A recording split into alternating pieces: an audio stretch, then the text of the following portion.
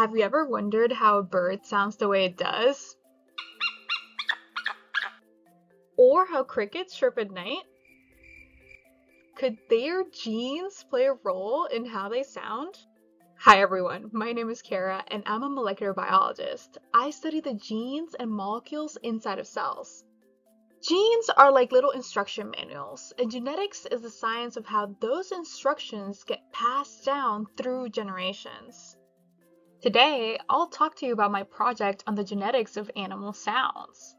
This is my side journey, and you'll notice that it is not linear. Science usually isn't.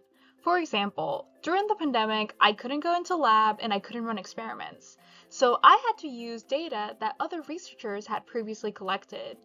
And I focused on listening to a sound that I had heard every night throughout my childhood.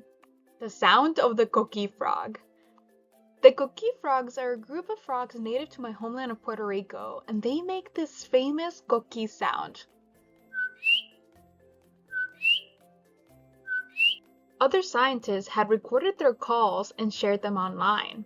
When I listened, I noticed that different coquí species had different calls, similar but not the same. That got me thinking, if coquí species are related, could those with more similar genes also sound more alike? Now, genes often shape the way we look. So I hypothesized that coquí species with closer genes could also have more similar sounds. But before testing my hypothesis, I had to share with others. I was not a coquí expert, so I asked other scientists for help. They gave me feedback which helped make my plans stronger. Then I analyzed audio recordings of 5 different coquí species. I measured the duration of their calls, how long each syllable lasts, and the frequency, how high or how low the pitch was. Then, I compared these patterns to a genetic family tree showing how closely related the species were. My results suggested that coquís that are genetically closer often had more similar sounds.